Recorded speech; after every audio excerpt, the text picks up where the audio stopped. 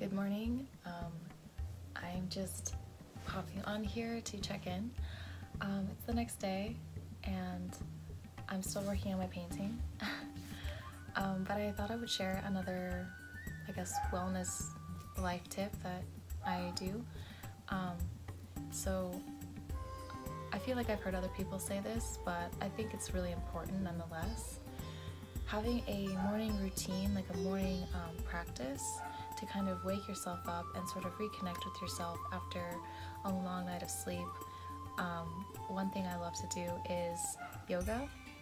So whenever I can, if I'm not working super early in the morning, which I won't be doing anymore, I changed my hours, so I'll have that morning to, that time to do some yoga to stretch, because my body often feels, kind of like tight, achy when I wake up in the morning, but it's also just a really good way to wake up because you're focusing on your breath, you're stretching your body, and you're reconnecting with yourself. So doing yoga. This morning I actually also, let me go get it, practiced.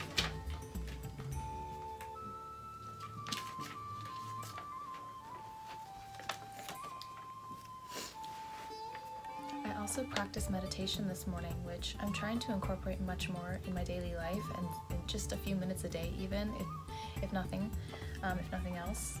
So I picked up this sheet. It's finger mudras at my local yoga studio. Currently I am going to Core Power Yoga, and I really like it. I highly recommend it to anybody. It is a bit pricey, but they do offer a student discount, and if you join the crew team, which is like the cleaning crew, you get like a discount on your membership, like a really good one, and you also get like a discount on like the retail items they offer. So I've definitely considered doing that. I should probably send in my application just so I can get all the benefits, and I don't mind cleaning, so I digress. Finger mudras. So this morning when I was sitting in meditation, I was just sitting in lotus posture, just legs crossed, sitting up tall. The sheet says to start from the root chakras, so this morning I just practiced each one. So hold your hands like this, put them on your knees, and then the sound associated with that is lam. So just inhale and lam.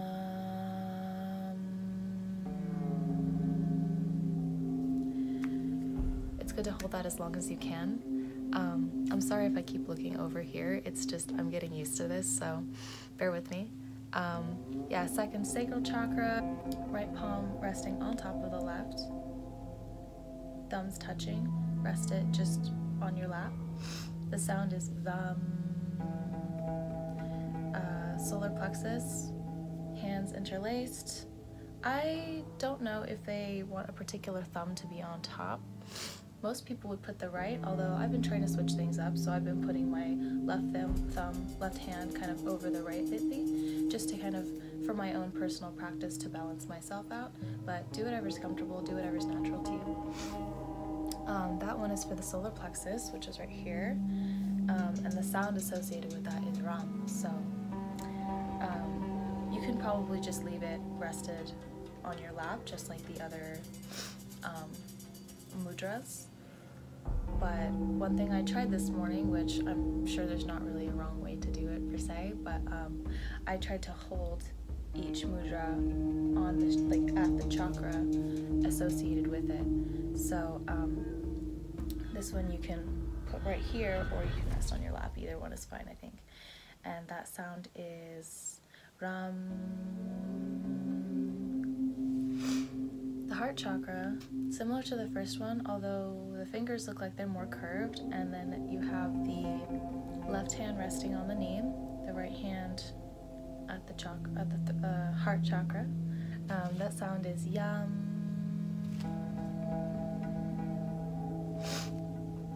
The throat chakra, this one is interesting, similar to the sacral chakra, but you interlace the fingers, connecting the thumbs. And then I tried to hold this one. It was a little bit awkward, but I tried to hold this one here, and the sound associated with that one is hum. So hum.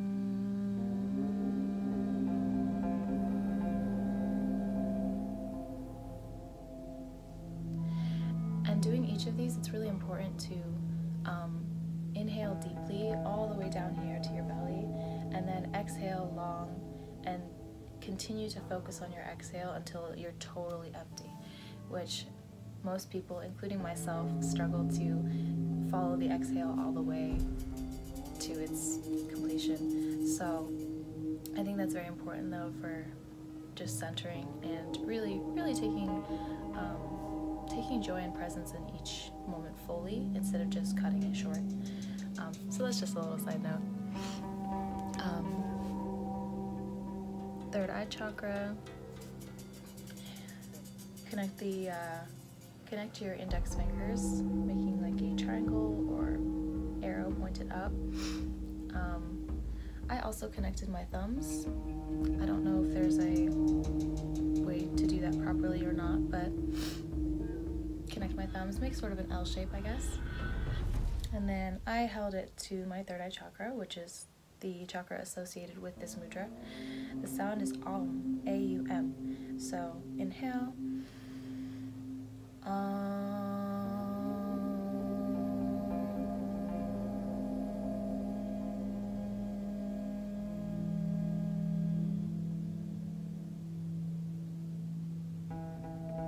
That one I did try to follow the exhale. And then the seventh and final chakra for this meditation practice is the crown chakra. And it's hard to tell in this picture, but I think I did it correctly this morning. Fingers interlaced, so interlace all your fingers, take your pinkies, touch your pinkies together, and then your thumbs are just tucked. This one, yeah, you can either keep it on your lap, or I just put it on top of my head because that's what I've been doing this whole time, so. So inhale.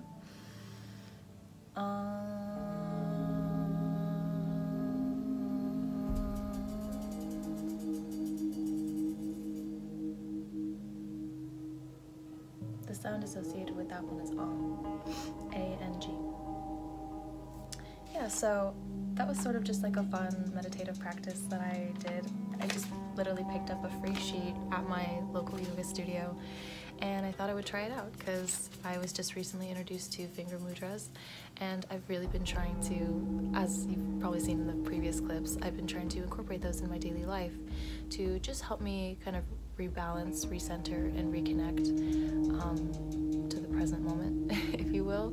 It's something you can do at any time, and very, very beneficial. So yeah, I am going to my niece's birthday today. She's turning 4 years old, and I don't want to be late, so I was just checking in, and I hope you have a wonderful day.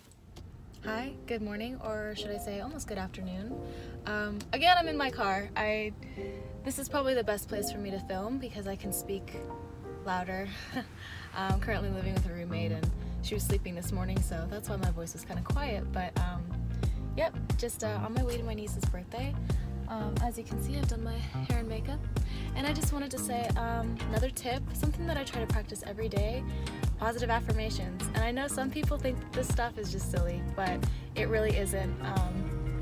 Yeah, I've followed a couple other YouTubers who swear by this, and I kept a whole journal, and I have another journal now, filled out almost 2 journals now, of journaling, positive affirmations. I also like to draw too. I like to draw and imagine, use my imagination as much as possible.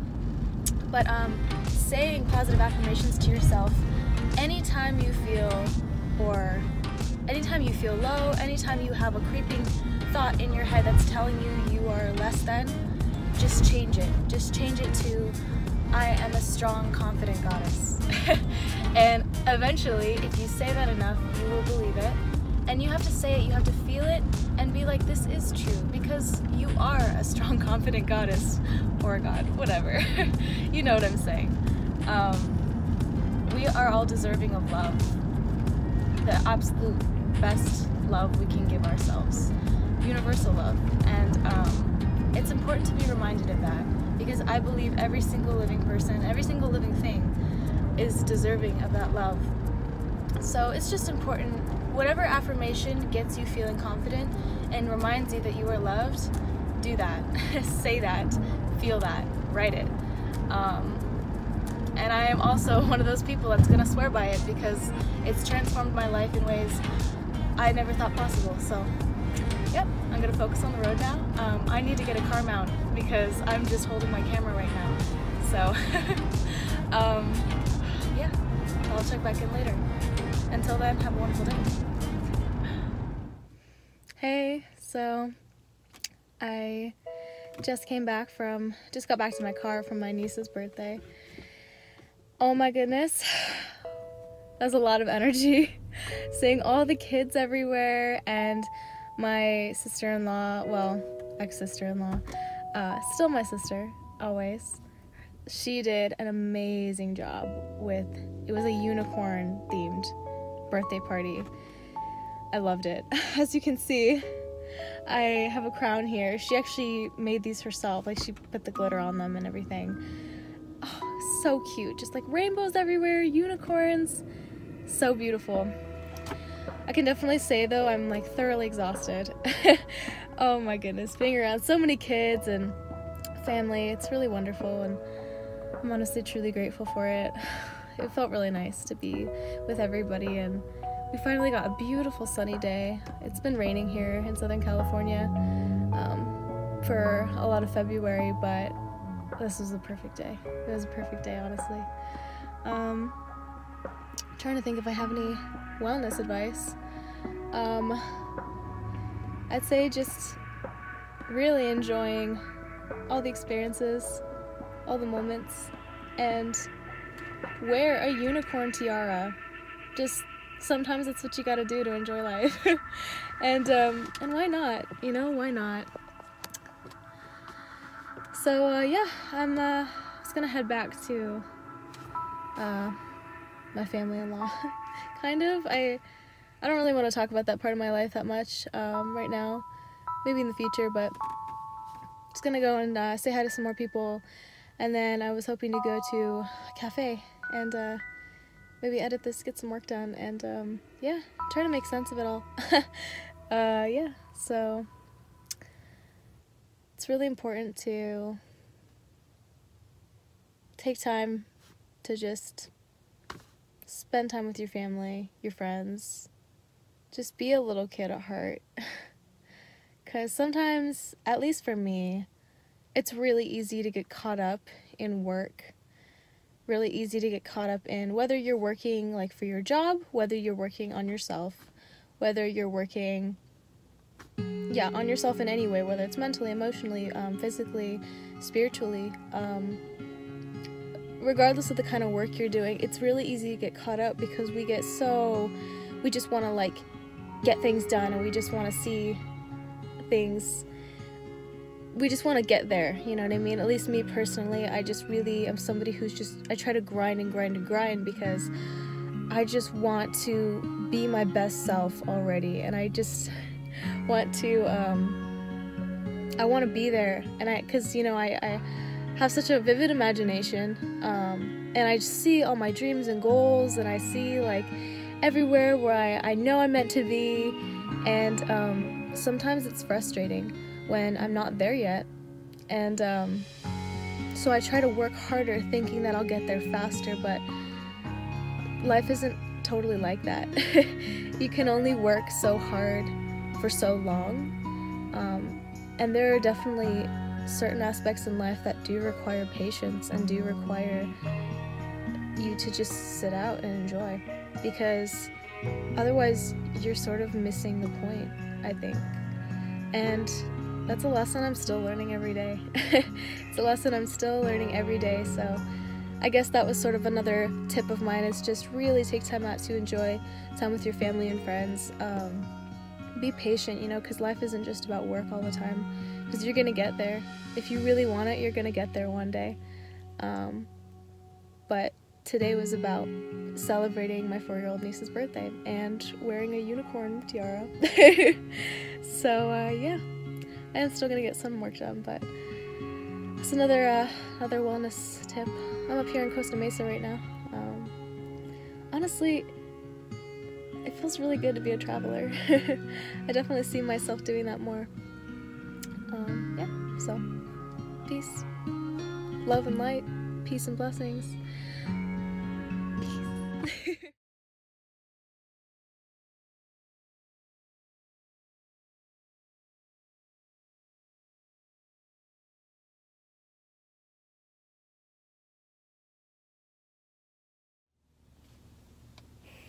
Alright, final check-in for today.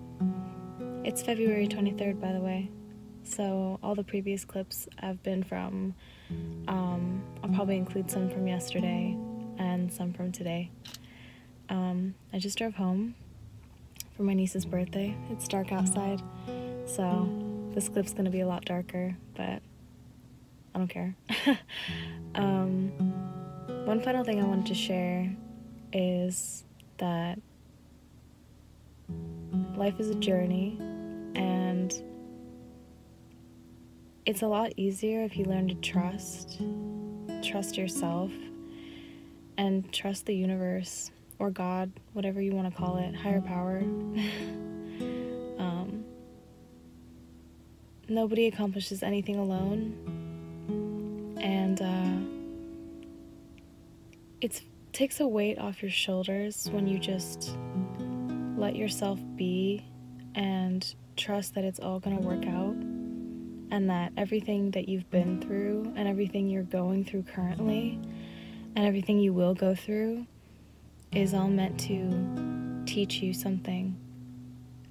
And if you look even further than that, like learning the lessons, everything is a blessing.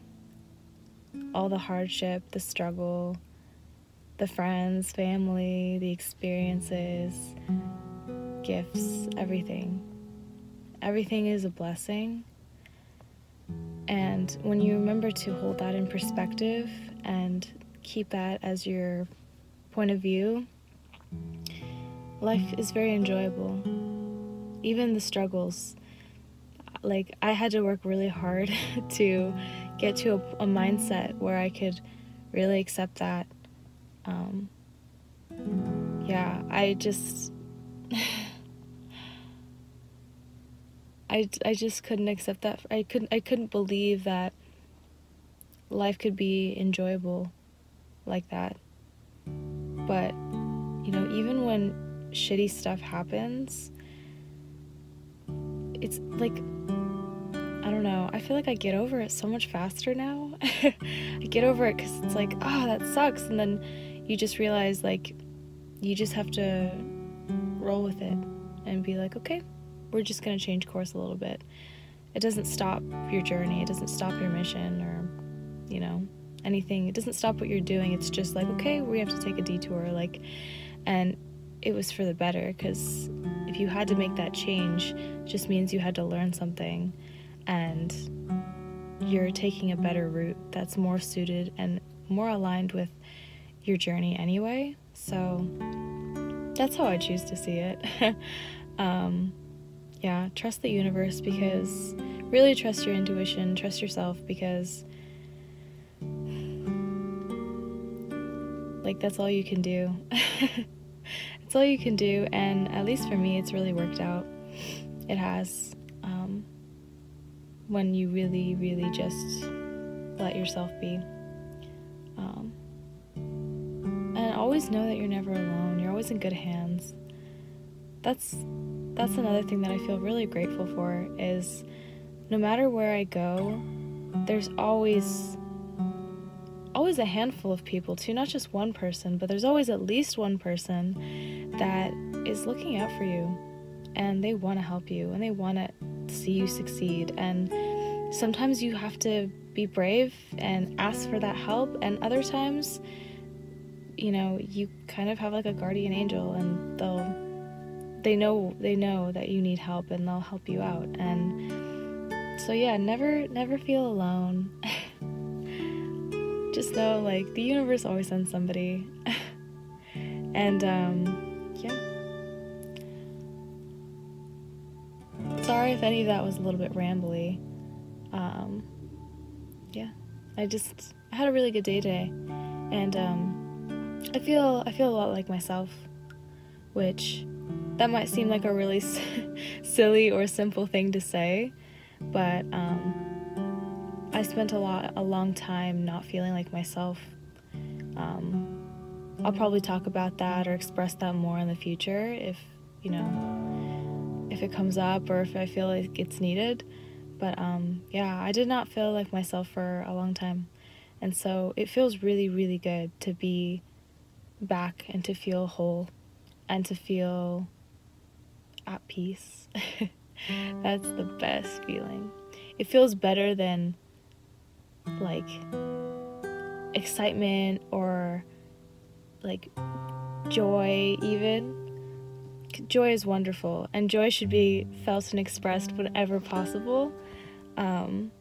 But realistically, peace and bliss and solitude, just peace, is the ultimate best feeling because it's right in the middle. Yeah, so I'm gonna head back into my apartment.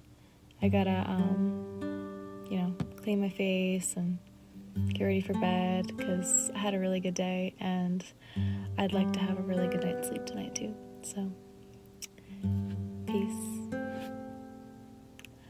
I should think of a cool outro, something unique. I'm sure it'll come to me.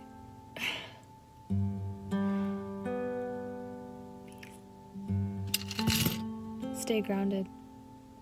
We'll try that out. Stay grounded.